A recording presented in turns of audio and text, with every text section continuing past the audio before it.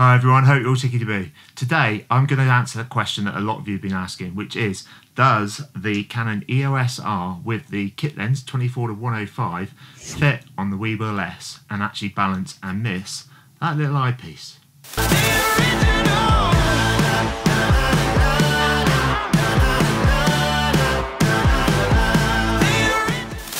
Right, so in a sec, we're going to get it up on the bench and we're going to see whether or not it balances. And if it does and it misses the eyepiece, what I'll do is I'll give you the measurements so that you don't have to fiddle around with that yourself. Like I've always said though, make a note of them, put them into your book, and then you will have them forever. And it will save you all that hassle of having to rebalance it. I have done it with the Manfrotto quick release plate on there as well. So of course, if you've got one of those, make sure you put that on. Before I do though, do you know that in France,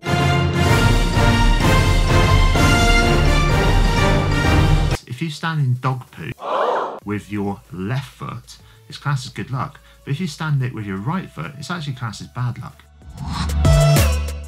So the first thing I want to bring to your attention is the fact that I've put one of the Manfrotto quick release plates on here. I'll do this with all my gimbals, so these measurements will only work if you do that. I believe the weight of this is the same as the one that comes with the Weebill S, yeah, the riser plate. You'll have to put that on anyway because of the size of the lens. So if you haven't got one of these, you'll probably find the measurements will be there or thereabouts. All right. So yeah, that's attached, and the place you do it is by having it here at the rear, so that the nut's at the back there. Okay, and it's actually there, and it's on 6.5. Yeah, I don't know if you can see that there. I'll put it up on the screen as well, about 6.5. Okay, let's get it on the camera then. Nearly forgot, this arrived in the post, yeah, the switch pod. Back that as a Kickstarter, and if you're interested in it, there's a link down below, but I will be doing a little bit of a review on this and showing you how you can use it. But we'll get out in the field to do that, not just sit here in the studio. Right, so the measurements on the base plate here, okay, and I always set this up before I put the camera on, and like I said to you all before in previous videos, make sure you put it down in a notebook. Alright, so this one is set at 1.15 there and 5.05 at the rear. Okay, so that's 1.15 there and 5.55 there at the rear. Okay, so the next measurement down here, that's at 1.5. Okay, so that's set at 1.5. And the final measurement to show you is this one here on the sidearm.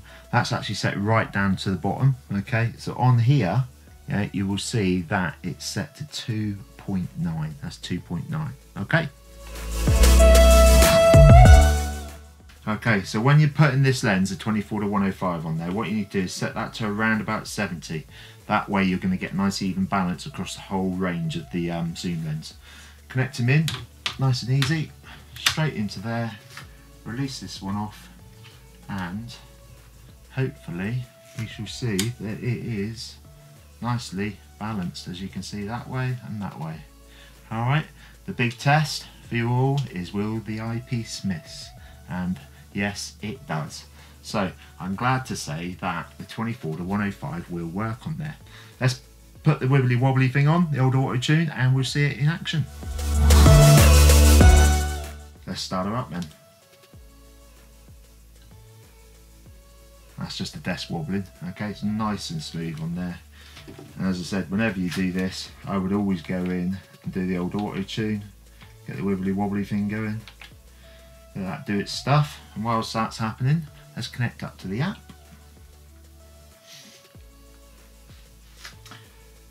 And it all looks like it's hunky-dory to me. Yep, check OK it says on there. I don't know if you can read that or not. But hang on for one sec and I'll show you it missing the eyepiece and everything else working. We'll just do it by the joystick, we won't bother with the app today. There we go, check OK. Turn him around. Do it into PV mode. Right, so let's see if I can do this back to front. Oh, look at that. And it's missed. And it's gone the other way. Now the big test is, will it go into the old vertigo mode? So we'll pop it around here once and we go 1, 2, there you go, and you can see that one spinning around as well. So for everybody who wanted to know whether this will work or not, there's your answer. It does with the Canon EOSR and the kit lens, the 24-105. See you in a sec. So there you go everyone, the 24-105 kit lens that comes with the Canon EOSR actually does work on the Weebill S, and it does miss that eyepiece, so I think they've got a thumbs up for that one. I haven't had a chance to give it a proper going over and a proper test yet, so when I do, if you hit that subscribe button you'll be able to find out a bit more about it, and I'll also be testing some more lenses on it, both with the Canon EOSR and with the Canon EOS RP. If anybody's got any questions on that, then please leave them down below in the comments. Give us a thumbs up if you've enjoyed this, if it's helped you at all, and also don't forget to hit the subscribe, because we'll be going out in the field and give some real life tests a bit later on when the weather gets a bit better in the UK. Anyway, that's it for today. Cheers and gone.